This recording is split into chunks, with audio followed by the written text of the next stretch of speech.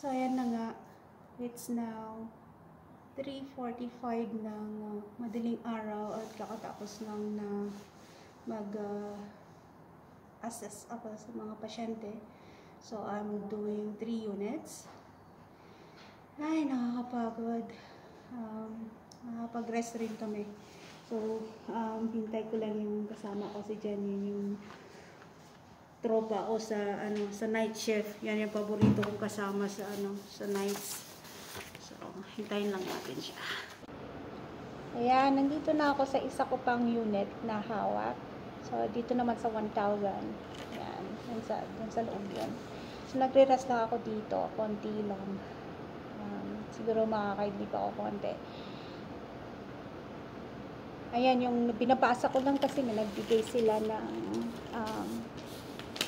gift sa amin from the facility para sa aming mga frontliners. So, maganda to. Ito, wala na, ano ko na siya. Nagusot ko na. Sabi, you are a warrior, you're brave, you're fearless, you're needed, you're stronger than you know, you are going to get through this, you are a hero. Yan, Merry Christmas and Happy New Year. Tapos, ang pinakamaganda dito, yung gift card. So, meron sila, nagbigay sila sa amin lahat, mga worth $25 off gift card. So, I can redeem this one sa Superstore. Ayan, President's Choice. So, sa Superstore, meron akong libreng $25 worth of grocery. So, anything I can buy that one. So, ayan nga po, ito yung Christmas po namin. Ay, yan, napapagod na ako. Kasi, ito na yung, ano pa nga yung 25. So, this is my second 16 hours kahapon. From 3 o'clock hanggang mamaya pa ulit, 7 o'clock pa ako makakauwi nito. So, medyo, nararamdaman ko na yung pagod. Tsaka yung mata ko para na akong parang na akong panda. Grabe. Pwede ko na siguro alisin pero I'll keep it na lang. Mamaya naka-video pa tayo at nakikita tayo, diba? Okay lang siguro. Naka-ano naman ako, naka-break lang naman ako. So, yun. So, ano ko lang po is sa Paskong ito, and on the time, pag meron kayo pong time na magdadasal po kayo, sabi niyo naman po kami, lahat po ng mga frontliners na sana po mabigyan kami ng lakas at yung commitment po namin na makapag-serve.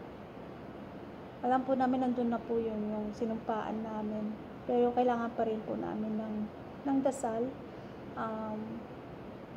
Sabi nga kung mas marami, mas maganda. So, kahit kunti lang po yung i-ano niyo po sa amin, i-alay po ninyo sa aming mga frontliners. Kasi yung hirap, naiyak ako, ano ba yan? Na struggle rin namin po sa trabaho, yung nag-worry rin naman po kami na at saka nag-aalala na pag-uwi namin, yun yung madadala namin yung virus sa mga kasama namin sa bahay, mga mahal namin sa buhay, ganoon. Okay lang sa akin kasi aso ko lang naman yung pero yung iba nakikita ko talaga yung worry nila kasi sabi niya, parang ayoko nang umuwi. Kasi ayaw kong iuwi ito kasi baka ma-expose ko yung mga anak ko, ganoon. Yung nanay ko, yung tatay ko, yung mga ganoon ba. So, kahit kunti lang po na kung maalala nyo po kami, kahit kunti lang na prayer po sa amin. Yung lakas, yung commitment pa rin namin, hindi kami bibitaw. Kasi at times po talaga ang hirap. Hindi ko na rin mabilang kasi yung mga pasyente namin dito, ang dami na namin COVID. So, halos ang hawak ko sa nights mga COVID. Ano na niya. Kakalus lang namin ng 2 kahapon. So, it never gets better. Ilang taon na rin ako. Tagal na ako na nursing. Pag meron kaming pag nawawalan ka talaga ng pasyente, masakit. Masakit. Kasi, kumbaga, kahit matanda na yung mga yan nakasama mo rin sila nung sila yung malalakas pa. So, ayun, parang pamilya na rin sila.